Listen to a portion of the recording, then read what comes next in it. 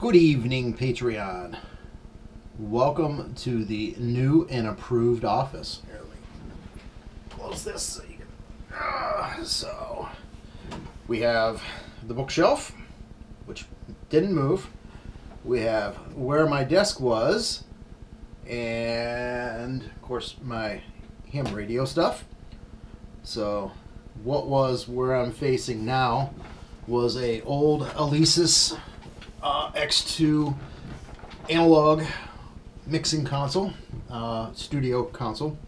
Haven't used it in a long time. Oh, come here, Sadie. Come here. Yeah. You want to be on the video, Miss Sadie? Our very, very paranoid. Let's see if I can. Oh, Sadie. There she is. There's Miss Sadie. Yes, you're full of static electricity. She keeps getting shocked every time I pet her, so she's like ducking. Nope, she has become very alert. She will bark when something is not right. Someone's coming to the house. So, make that a little better. There we go. So, wanted to talk about just what's going on. Had a really interesting conversation with my crew yesterday, and I also was talking with some other people. It was funny how it all started. I get a video of the French Federal Reserve, whatever they call it, where they print their money up in flames. My comment was, that's one way to stop inflation. Burn down the place that prints the money. But I had sent them the video that I had posted earlier for you guys from Lynette Zan, I believe was her last name. And just looking at my text messages here. Oh man, we went back and forth and back and forth, and just, I mean, financially, what's going on? It's like, we're going to get to the point where a barrel of wheat is going to cost an ounce of gold. So, if you have food to sell, you can get yourself some precious metals. And one of the guys was like, well, who's going to take silver? And I'm like, well, do you know what? I just so happen to have it sitting here.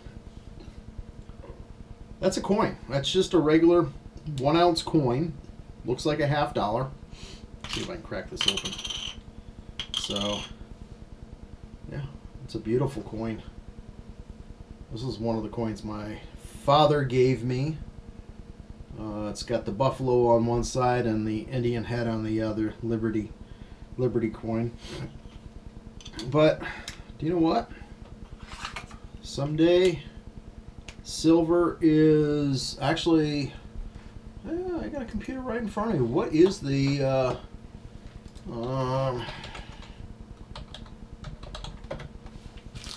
what is the, no, that's not the one I want. I want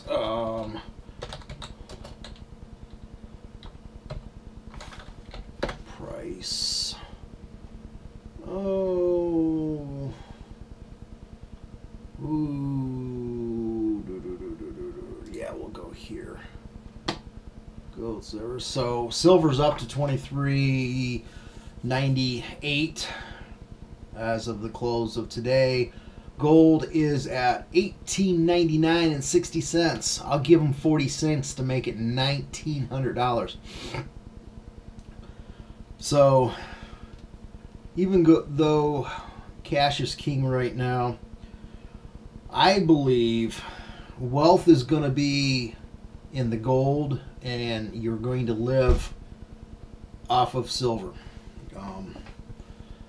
You're gonna look at buying things with coins that you have. I've got some other These are Canadian coins, but these are, hear that? That's silver. Back when I had my store and I was counting the change, that one's not. That one is, no. That's what a quarter would sound like, a regular quarter. I hope you guys can hear that. It's got a ting to it. And these Canadian quarters, of course, we're not even 90 miles from the Canadian border, so we occasionally would get Canadian money passed off to us. Their quarter is about pretty much the same size as our quarter. But yeah, I would collect these as they would come in and be like, well, I'm the owner. I get to count the money. So, but things with value are going to be things that have precious metals or metals in it. Can't really go wrong with that. So this right here being worth about 25 bucks, rounding up a little, that right there would buy me a tank of gas, or half a tank of gas, depending on what gas prices are going to go to. So yeah, it's going to be interesting.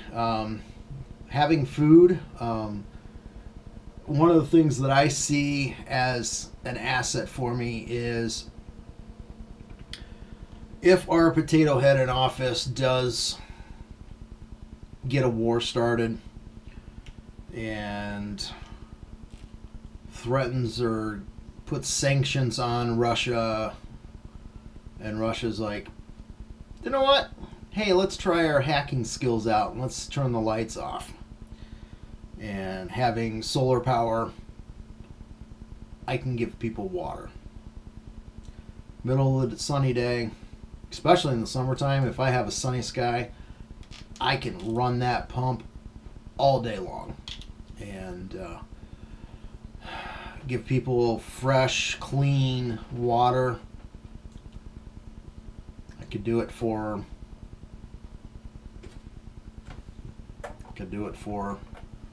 it's like, you got a silver quarter. I forget what year it is. You guys can correct me if I'm wrong. I want to say it was, I want to say 64. There was still silver, some silver in American coins. I'd have to dig in, and because I've got a handful of older American coins that still have silver in it. But obviously the older coins are going to be more valuable because of the more silver content.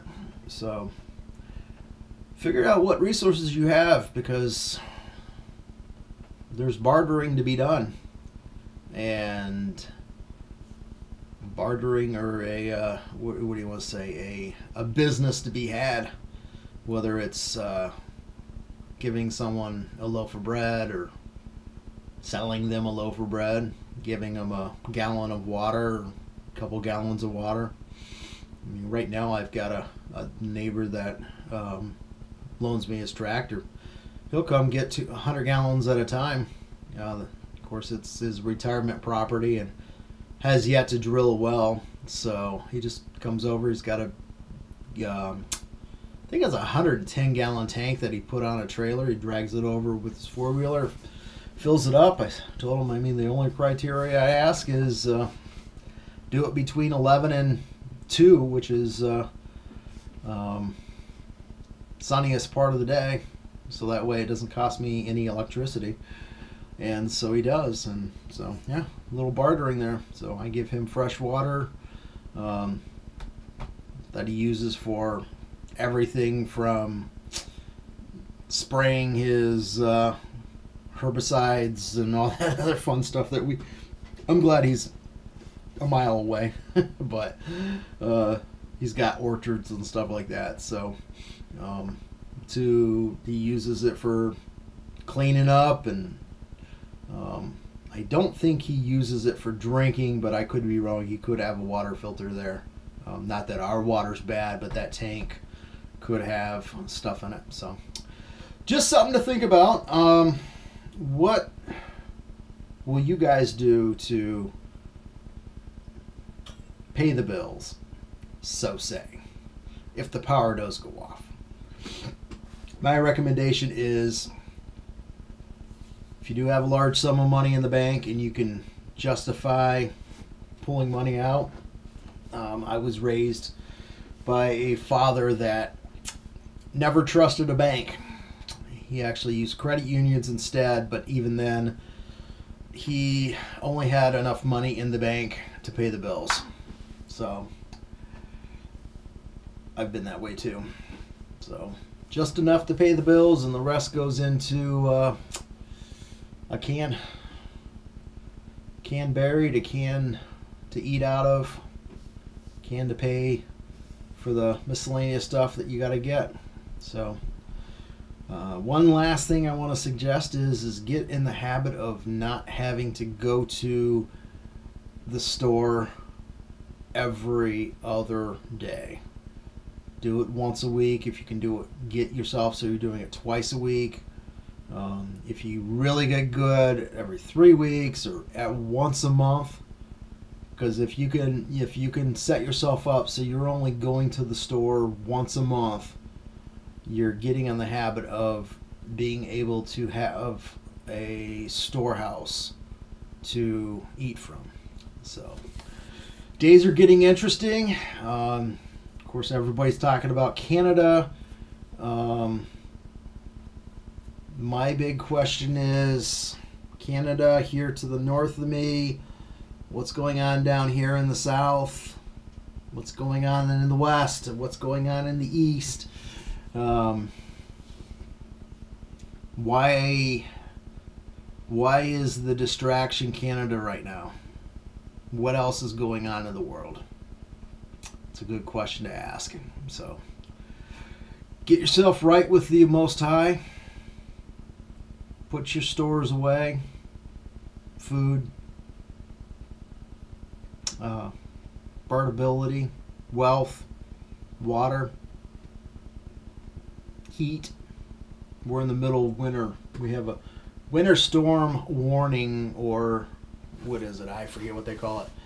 It's like everybody's freaking out. Oh, we have oh yeah, it is a winter storm warning. We're in northern Michigan. It says, oh, we could get 3 to 5 inches of snow, locally higher amounts with winds. We're not getting the winds.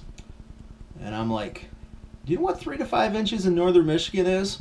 It's called a nuisance, because I'm going to have to go clear the driveway so I can leave the house at 6:30 in the morning tomorrow to go to a men's breakfast, to enjoy some good food, and fellowship with men. So... Alrighty, so yes, get yourself right with the Most High.